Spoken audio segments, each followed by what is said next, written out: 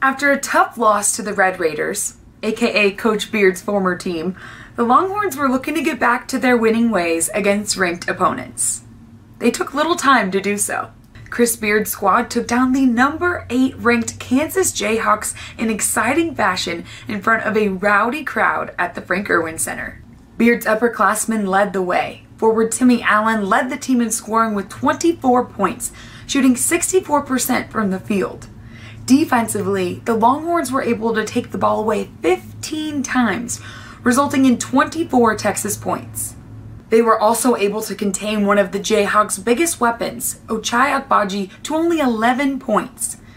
Chris Beard expressed his confidence in his squad's ability, stating, "You guys understand, I believe we are a Final Four contender." Now, Beard was brought in with high expectations this season. He put together a stacked roster that resulted in a preseason top 10 ranking.